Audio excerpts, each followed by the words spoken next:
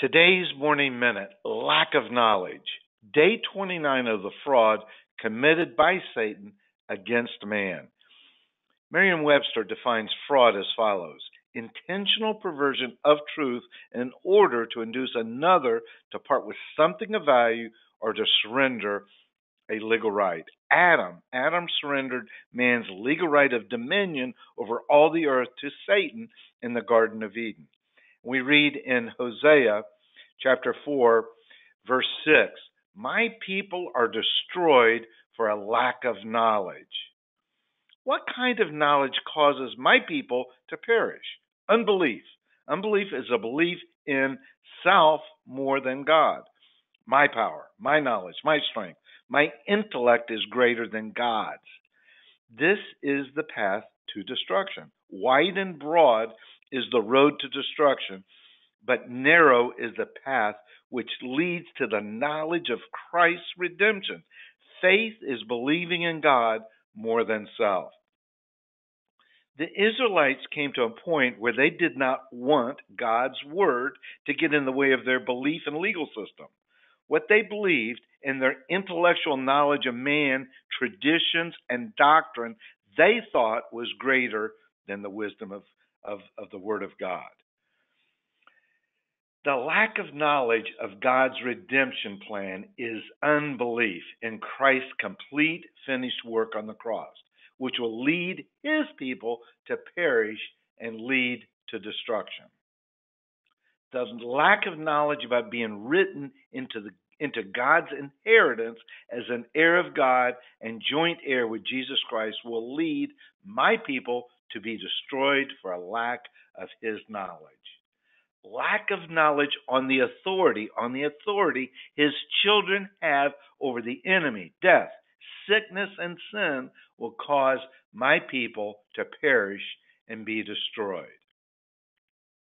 The lack of knowledge about God's love will cause his people to live in fear, condemnation, lack, shame, guilt, unforgiveness, bitterness, and blame, so that they will not experience the joy, freedom, peace, rest, power, and victory of the cross.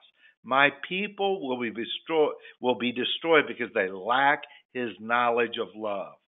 The lack of knowledge about God's grace will cause my people to perish and be destroyed because they want to perform and earn God's love.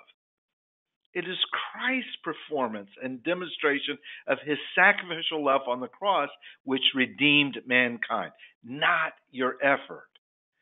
Thinking you can earn God's love through your efforts destroys my people.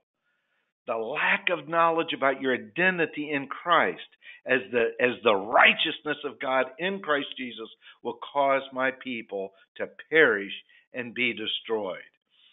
And we read in 1 Corinthians chapter 1, verses 18 to 25, and then also verse 31. For the message of the cross is foolishness to those who are perishing, but to us who are being saved, it is the power of God. For it is written, I will destroy the wisdom of the wise, and the intelligence of the intelligent I will frustrate. Where is the wise person? Where's the teacher of the law? Where's the philosopher of this age?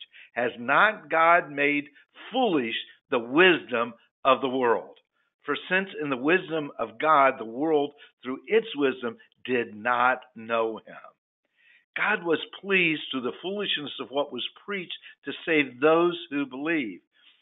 Jews demand signs and Greeks look for wisdom, but we preach Christ crucified, a stumbling block to Jews and foolishness to Gentiles. But to those whom God has called, both Jews and Greeks, Christ the power of God and the wisdom of God.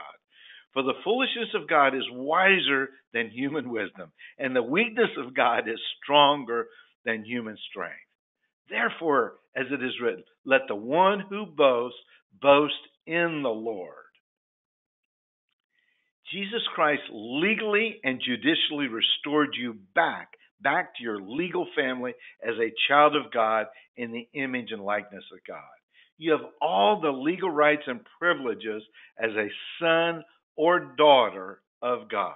You are blessed. You're designed to operate at the level of your Father. You have life abundantly. You have the mind of Christ and the wisdom of God living in you. Amen and amen.